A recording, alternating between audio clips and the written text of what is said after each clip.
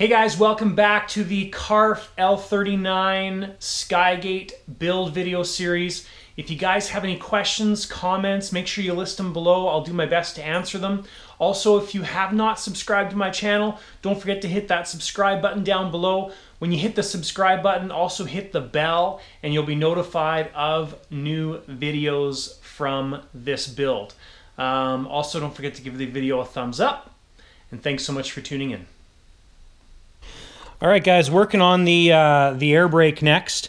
Now, I glued these up last night, and everything went together really well. It's fairly straightforward. I just took my Dremel with a fairly narrow bit on it, one of the carbide bits, and this allowed enough width. There's a little bit extra width for the fiberglass piece to slide in. So I just used it to roughen up the flat section, and then there's actually pieces in the moldings where to make the vertical. So everything fits together really nicely. There's a little, you can see it on this one, there's a little slot on the top of the larger size one, so it only goes in so far.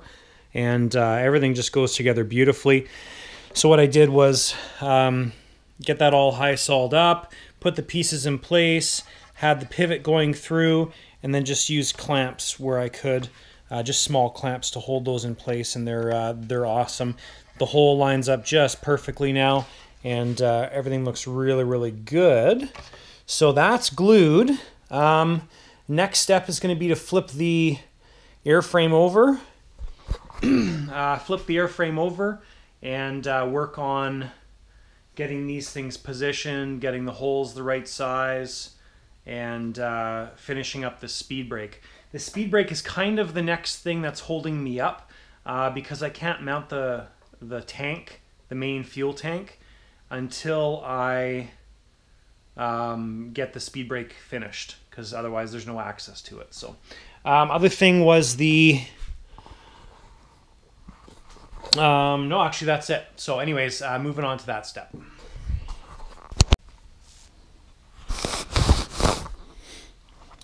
All right, guys, so I got the cutouts all done for the air brakes.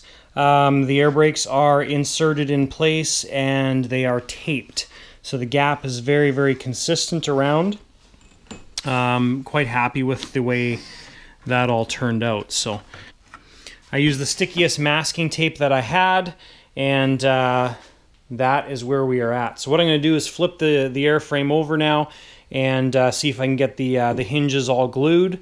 And that'll be it for tonight, and we'll let that set up, and hopefully that all works out good. All right, guys, I would definitely suggest doing the air brake before you put the tank cradle in. It was a real pain in the butt to get this all mounted. Okay, you can see a few things here. Number one, I've high-soled that side and that side. Now there is a aluminum piece in the center.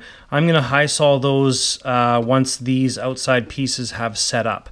And the reason I'm going to do that is because there's actually quite a big space, about this much, maybe 1/4 of an inch, 8 millimeters or so, in between the rod and the fuselage. So I might stick a piece of wood in there, and that's also going to help strengthen up that fuselage piece that's right underneath this tank piece. But I'll be able to do that once I have access with the doors open. So, but once I have glued these two pieces, the door will be nice and solid. Now, just one little note here is the aluminum spacer or outside piece, I've actually butted up to this side of the door hinge and that side of the door hinge. Now, the reason I've done that is so that the door can't move side to side.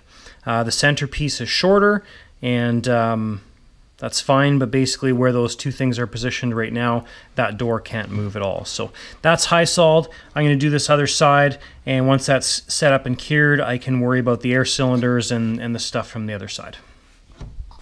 Okay, guys, air brake is all installed. Tape is off.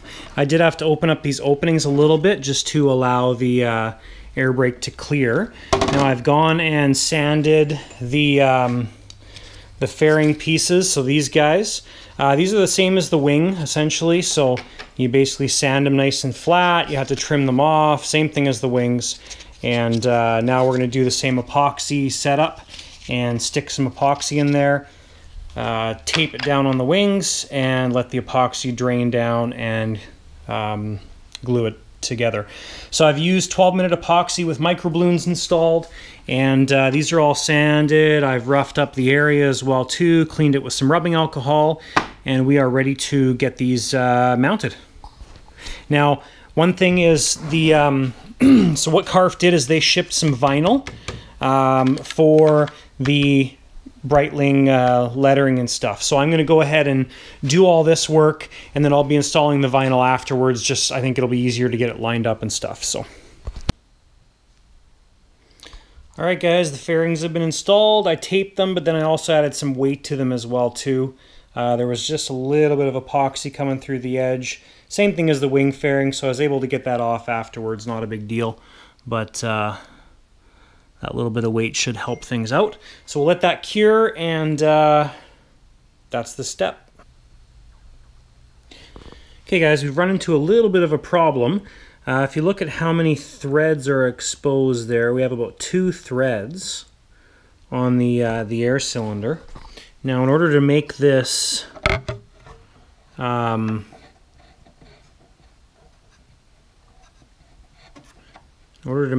work properly,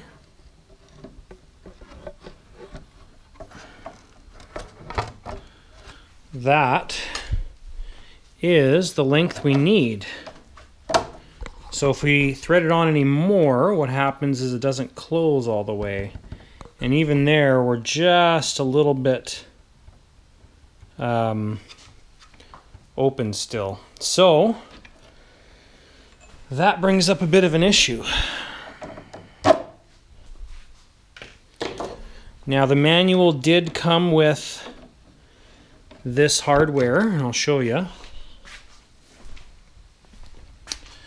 So the manual did come with these metal ball links. The problem with the metal ball links is there's not enough length there. So one of the things that would be really nice is if you look in the manual here, we've got these plastic ball links. And if the plastic ball links were to give us a little bit more depth, those would work out a lot better. So I need to poke around and see if I've got any plastic ball links. I really want to have the CARF ones as well too, because they're a metric size. Not that that really matters, but I'll see what kind of options we have here. And one of the downsides of switching out that is the screw that goes through the metal ball links already has the right size hole in the air brake. So this is a metric, an M2 screw, and so I'll have to see what we can come up with, but that's definitely not going to work. Okay, guys, so I think I got it figured out here. Fortunately, we kind of know the length now of what we need because of the cylinder. I've got it threaded on one thread, so it's easier to see this when they're standing up, but basically I've taken a metric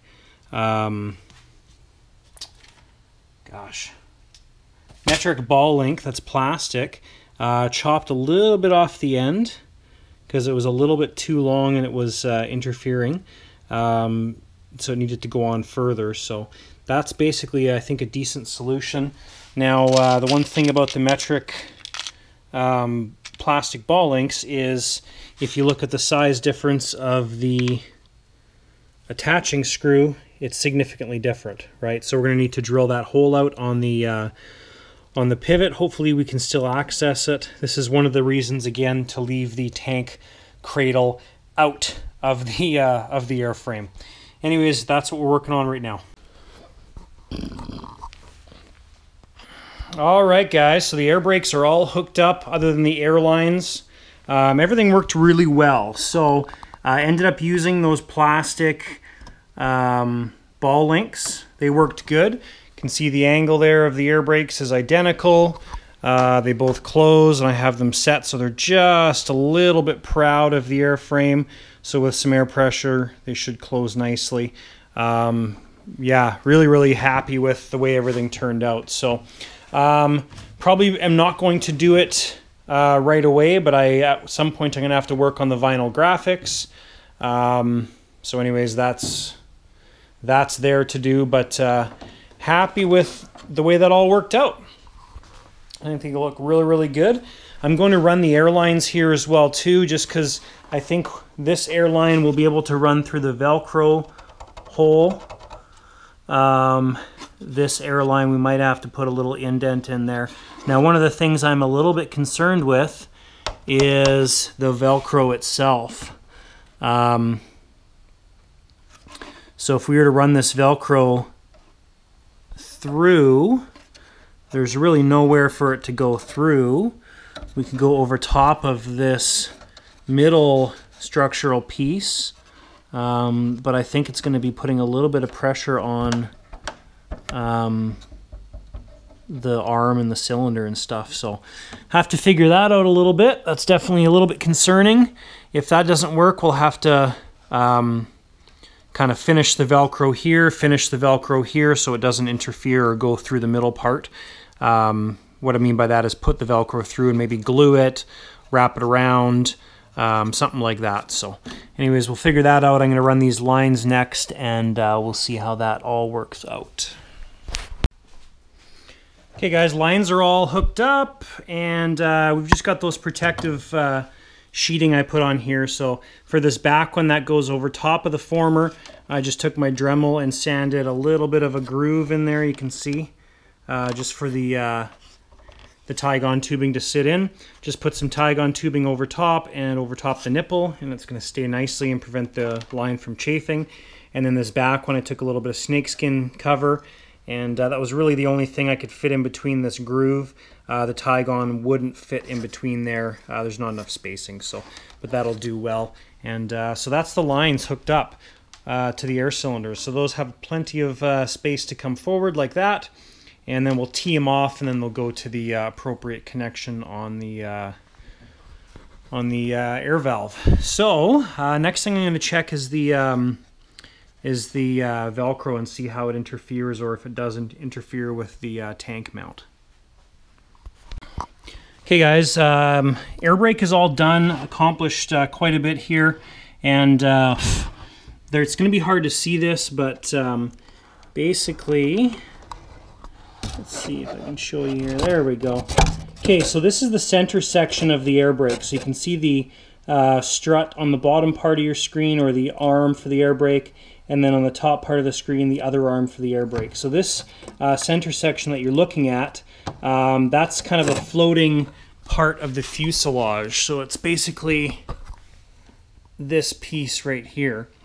Okay, so that was just floating. The as I showed you guys before, the pipe or rod that goes through was sitting up about 1/4 inch off that that piece of the fuselage. So what I did was slip a piece of plywood in there on the other side of this piece of the fuselage, and then put some high sol to secure the rod. So that was kind of one of the last steps I needed to do, and once that cures, the Airbrake's going to be all done. You can see the airlines run there. I'm still going to put some covering over top of the lines that go through the former work, but basically the Airbrake's all done to this point. Next thing I'm kind of working on here is this front gear mount. Now, I had to do some sanding on both front portions of this, the rails themselves. The next thing I have to do here is, you can see that there's quite a bit of interference going on in this whole section. So essentially what I need to do, I think, is sand this portion of this front former off, and maybe a little bit of this U.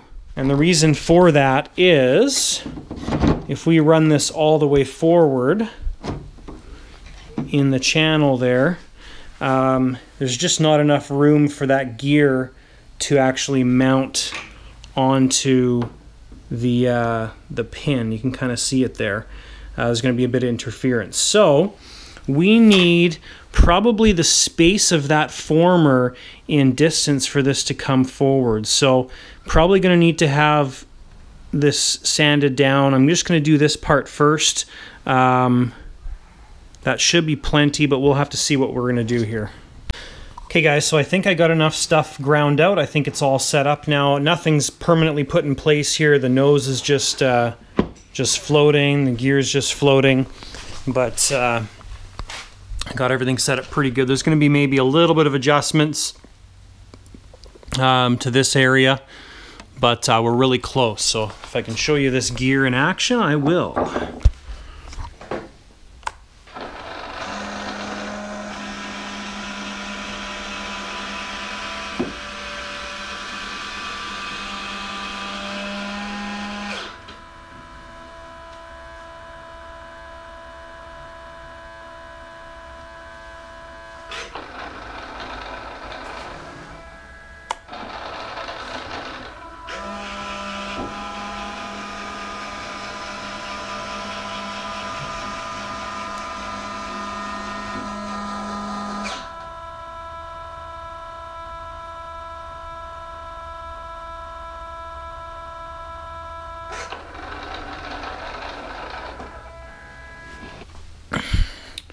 Okay guys, so what I had to end up sanding out was, I'll slide this out and show you, but with the amount that I sanded, it was required because the actual gear needs to sit past that former or in line with the former, just like that. So it's sitting just a millimeter or two proud of this former here, so you can just feel that edge. But that's where it needs to sit in order for the nose wheel to actually clear and sit in this little opening down here. So that's what I had to end up sanding out. And didn't have to sand anything down here, but I had to sand this out. This used to go straight up.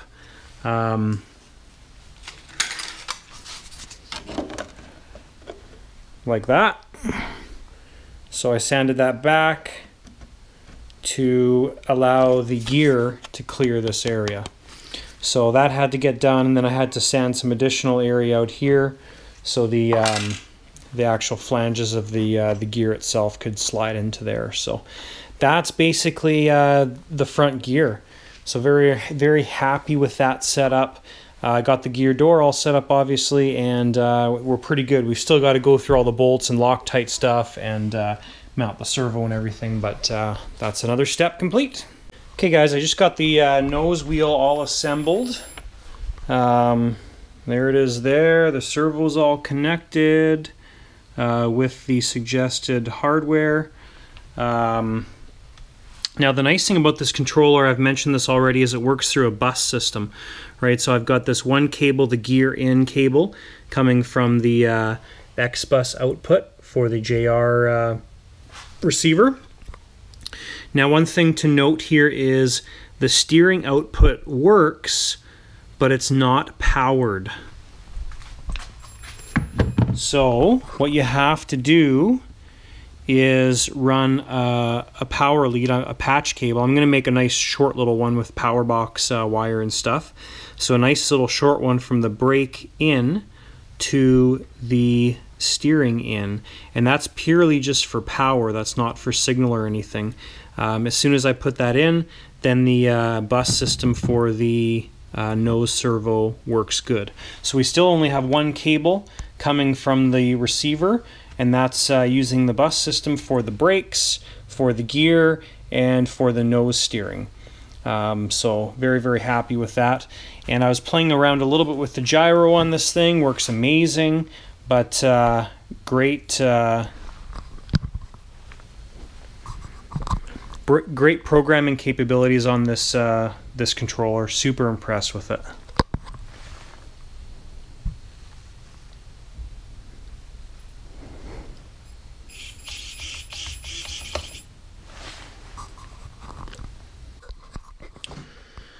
Okay guys, the gear for the nose is all mounted. So I ended up using the stock wood screws to mount that. Was happy with that, and everything I think worked out good there. What else? Yeah, it's basically quite straightforward. Everything's set up. It's very, very tight as far as the installation goes. I didn't sand any excess, that's for sure. So it's nice and snug in there. This is basically the front portion of the gear is actually sitting flush with this former, and that worked out really, really well. There's just a hair of a gap back there, which is fine. The nose door closes, leaves a little bit of space there, which is great. And also this cover for the gear actually works out really well if it's just set off to the side there, so clears the airframe fine, and when it turns this way it clears the door fine. So that's that stuff. I'm not sure what these pieces are for. Maybe they're a scale, something to do with the scale setup. Oh, anyways, I got to bring that down actually. It's not sitting in the right spot.